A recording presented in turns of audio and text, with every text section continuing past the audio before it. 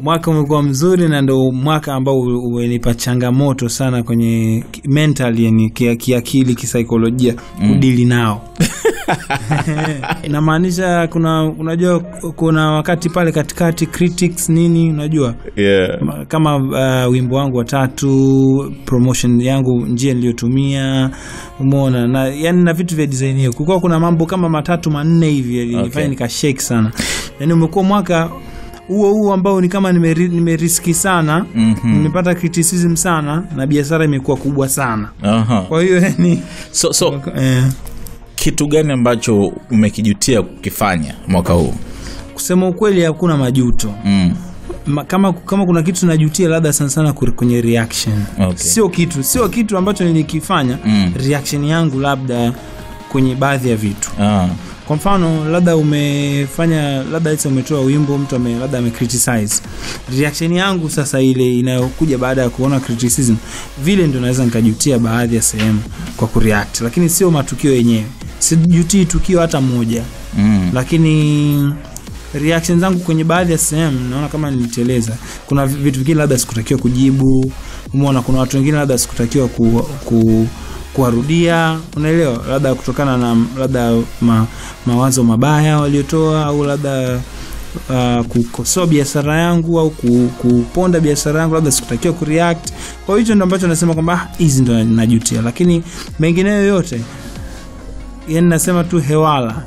Nimepatia, nilipokosea lazima nikosee kama binadamu. Kama mtu mmoja nilimkosea, basi nilishamfikia nikamuomba msamaha. Lakini kwa lifestyle hakuna wa kumuomba msamaha. Ukikosea kwenye lifestyle hamna mtu wa kumuomba msamaha.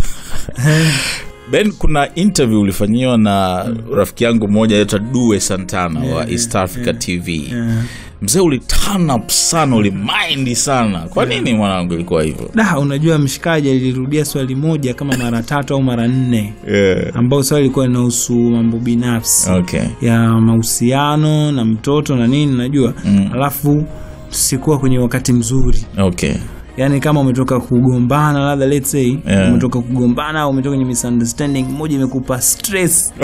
Afu unafanya interview, afu unauliza swali pale yani pale kwenye moyo wako ulipoumia pale mtu hapa anarudia mara 4 ya mara 3. Yani mzee unajua unasahau kama kuna kamera mbele yako. Kwa hiyo kama hilo swali ungeulizwa katika siku kama ya leo kwa mfano, usinge kuwa na reaction ile. Siku kama leo nisingekuwa na reaction. Kabisa. I understand. Fanikio gani kubwa zaidi, your biggest achievement 2017? 2017. Fanikio kubwa zaidi kwanza nadhani ndio mwaka ambao nimefanya show nyingi zaidi. Kwa idadi naweza nisikumbuke haraka lakini ndio mwaka ambao nimefanya show nyingi zaidi so far tangia nimeanza muziki.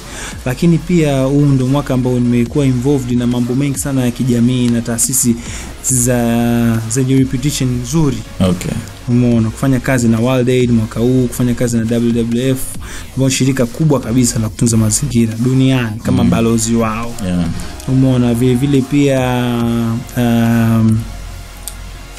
hata kuenda Ufaransa kufanya kazi na Maua Association ambao na yenyewe inajihusisha na watoto. Umeona, kusaidia watoto ambao wanatakiwa labda kusaidiwa operation au matibabu au nini. Kwa hivyo vitu vyote naona ni blessings. Naona huu mwaka nimeonekana vizuri, yani nimeonekana kijana mmoja hivi ambaye unafaa kufanya naye kazi, unajua. Kwa hiyo kwangu unakuwa ni mwaka ambao lakini pia hata kwenye upande wa investment naweza nisiongee in detail sana, lakini nimeweza kidogo. Nashukuru Mungu kujiongeza kwenye kuinvest kama land hivi, unajua. Kwa hiyo nashukuru Mungu.